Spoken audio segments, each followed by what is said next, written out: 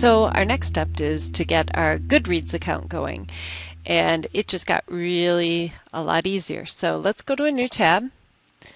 We're going to go to Goodreads.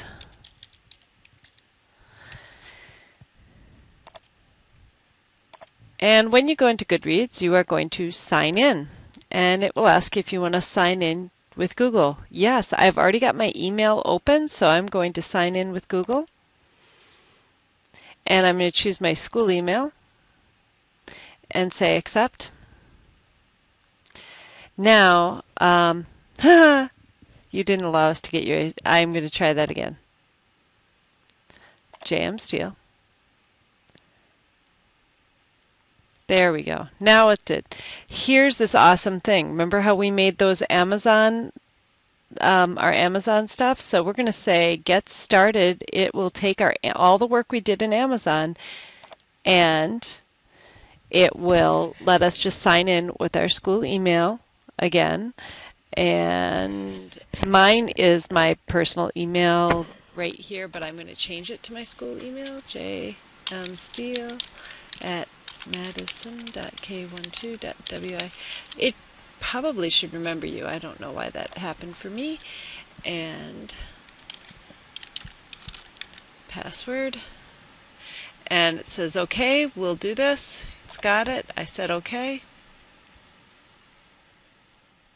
And now it's going to help me that I don't have to go search for my books all over again.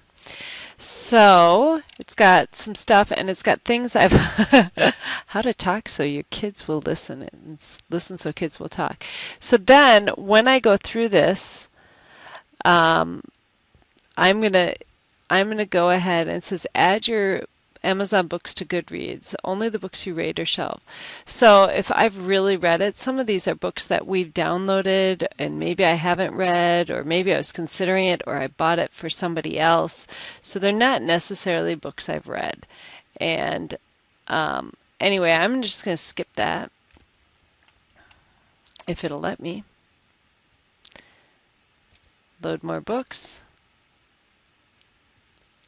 And boy, it's looking really old. These are books I've ordered from Amazon, I guess, years and years ago with this account. But you shouldn't be able to get there. But I'm going to just hop over to my books and see if my books are there that I had from my other one. And yeah, these are the ones I had from my Amazon, so that's great. And it'll let me do book purchases, but I don't need to. So here's all my read. And then what I want to do is I want to get Goodreads to tell me books I want to read.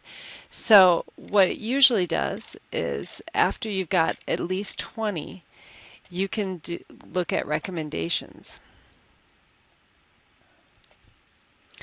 And it knows what your interests are. And what I want you to do is I want you to add a minimum of 10 books to your want to read list based on what it gives you. So go through and look at those suggestions. And if it's not giving you good suggestions, I want you to add more books to the read list. Okay?